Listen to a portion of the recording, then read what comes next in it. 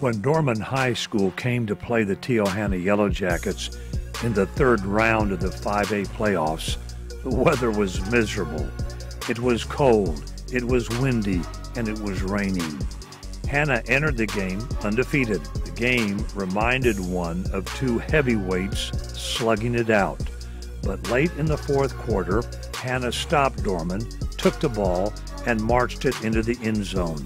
Final score, 35-28. Afterward, Coach Jeff Herron talked about his team and the weather. Dorman's got a great team, a lot of tradition. Coach Gutshall is a great football coach. I've been impressed with him since I saw him last year in the scrimmage, and my hat's off to them because they really, really played well.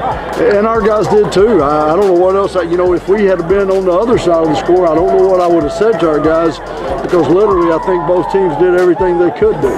It was a little cold, a little wet. Our fans that came out, I really appreciate them, and to those that didn't, shame on them. It was a great football game, and the weather, I don't know if it played a factor or not. I really thought both teams handled the weather pretty well, and again, I hope it's not this cold next week. I'm getting too old for that. With his thoughts on the game, here is the Jackets play-by-play announcer, Frank Alexander.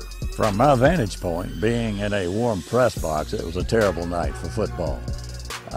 As high as we were, you could actually see the rain blowing from left to right. This was the first victory we had over Dorman since 1969. They're a powerhouse. I think they came in a little overconfident. They could not stop our running game. And with that being said, I think the better of the two teams won. To go down and score a touchdown with 1 minute and 8 seconds left is truly remarkable. Friday night, we're going to host Burns. We've played Burns 15 times in history. We've only won 3. Now, Burns is a strong program. They are averaging 236 yards a game passing this year. Of course, we're averaging 321 yards a game rushing.